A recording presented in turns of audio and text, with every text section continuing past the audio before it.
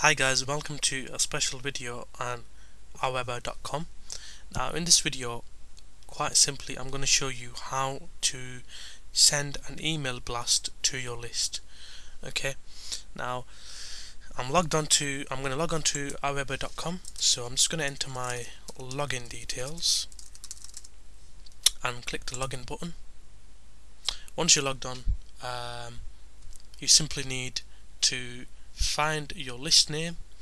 Okay, and at the top you get several options. What you want to do is click on broadcast. Okay, once you've clicked broadcast, you simply head over to this link here, create broadcast message.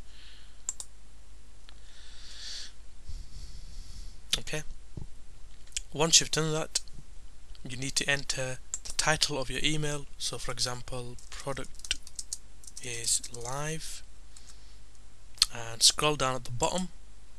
You need to enter your email. So I usually enter as a plain text message. So hi.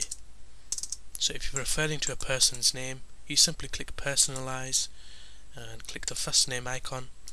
Hi John, or hi whatever. The product is now live.